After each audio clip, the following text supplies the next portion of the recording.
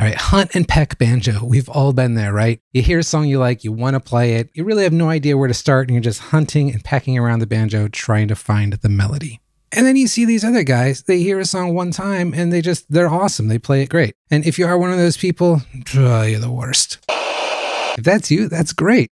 But for the rest of us, how do we go further along the path from just hunting and pecking to being able to play a song instantly, right? We'll never quite get all the way there, but maybe we can get closer. Well, the secret is it takes just a little bit of music theory and scale practice. Oh, hold on. Stay with me. I know this can sound intimidating, but it's really not too bad. Don't worry, we're not going to be singing do, re, mi. Everything we do here is going to connect directly to playing songs. We don't learn music theory on this channel that doesn't help us play songs. All right, so we're in open G tuning. That's G, D, G, B, D.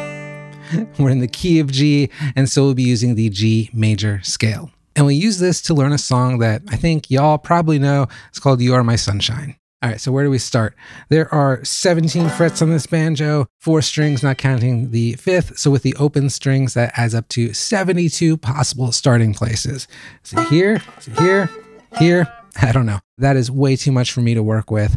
Let's see if we can cut that down to a more manageable number. And we actually are going to cut this down by about 85%. So we'll end up with 11 possible notes to play around with. Okay. So the way we're going to do that is we're going to limit our notes to notes found in the G major scale because we're in the key of G, barring very unusual circumstances, like 99% of the time, all the notes in this song are going to be found in our G major scale.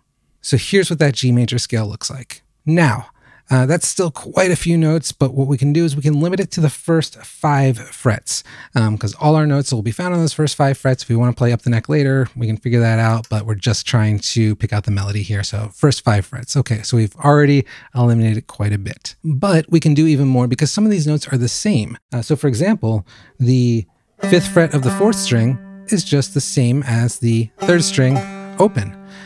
So we can get rid of all these duplicate notes. All right, so you see what we've done? We've gone from 72 possible notes in our You Are My Sunshine melody to 11. That is going to be so much easier to handle. We are going to now do a little bit of hunt and peck for that melody, but in such a limited area, it's really not too difficult. So yeah, let's see how this might work. First step is to sort of be able to hum the song in your head or sing the song, or out loud is even better. You are my sunshine, you know that song, right? And just kind of start to hunt around for that start. So you are my sunshine, my only sunshine. You make me too high. You make me happy.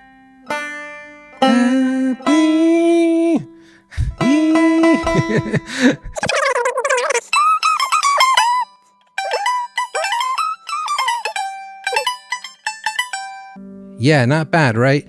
So, I mean, we can pretty much